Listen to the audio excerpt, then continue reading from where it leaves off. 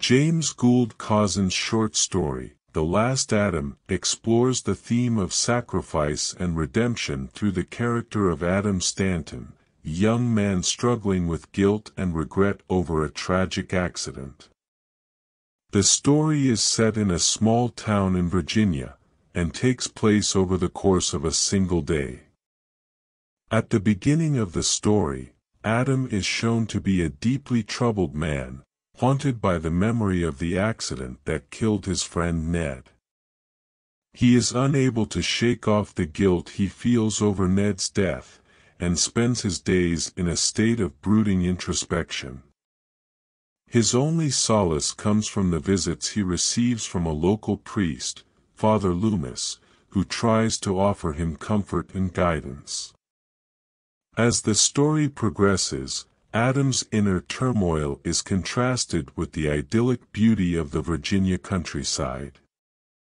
Cozzens' description of the landscape is lyrical and evocative, emphasizing the natural beauty that surrounds Adam even as he struggles with his own inner demons. This contrast underscores the central theme of the story, which is the idea that redemption is possible even in the face of overwhelming guilt and despair. One of the most striking features of The Last Adam is the way that Cozzens uses religious symbolism to explore his themes.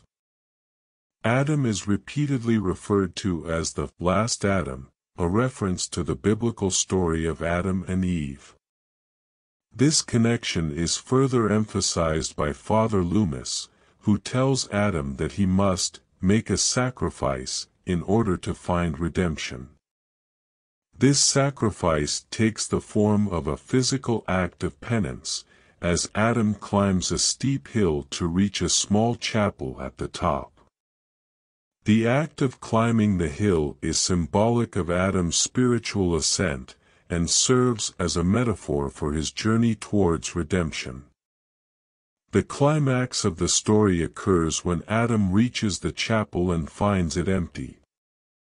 He is disappointed and disheartened, believing that his sacrifice has been for nothing. However, as he begins to make his way back down the hill, he hears the sound of music coming from a nearby church.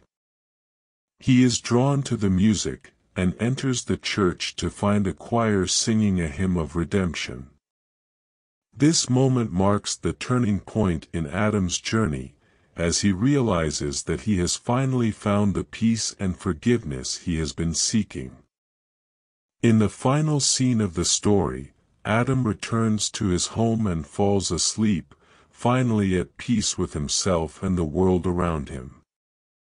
Cozzens' use of religious symbolism and imagery has been key in portraying Adam's transformation from a troubled and guilt-ridden man to one who has found redemption and forgiveness.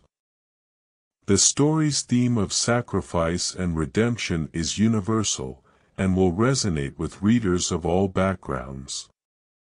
Overall, The Last Adam is a powerful and moving story that explores the timeless themes of guilt, redemption, and sacrifice.